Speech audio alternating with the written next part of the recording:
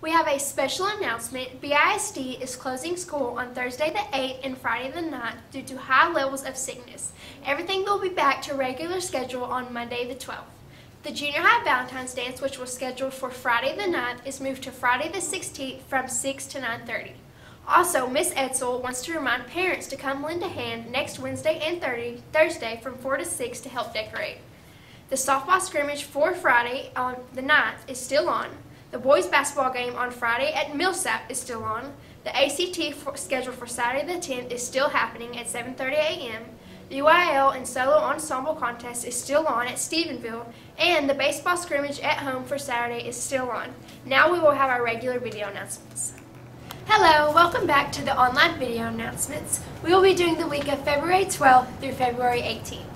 On Monday, there is UIL academic team practice at 5 p.m. at the band hall. There's a school board meeting at 6:30, and there's a softball scrimmage at Albany, varsity only. On Tuesday, it is the beginning of the San Angelo Ag Mechanics contest.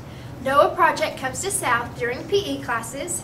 There's an OAP clinic at 11:30 a.m. in Brownwood, Texas.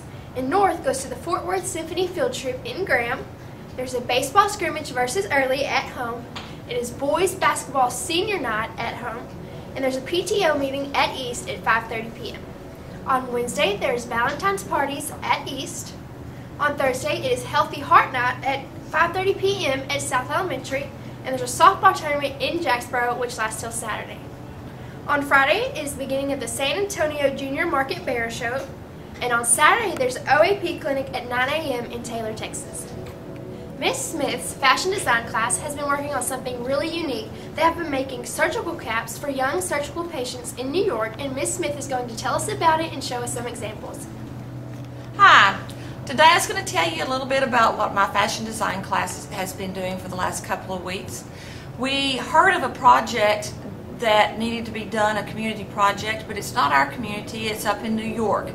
There's a hospital in New York called the Golisano Children's Hospital that needed surgical caps for the children to wear when they went into surgery to help them alleviate some stress and things like that.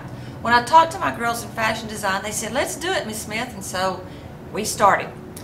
We began by pre-washing the fabrics that the kids picked out and brought up here, and the kids came up with the pattern, and we cut out the patterns. We had to press the fabrics. We sewed around them, added elastic to it, and we made, I believe it was 59 surgical caps for children to wear when they're going into surgery.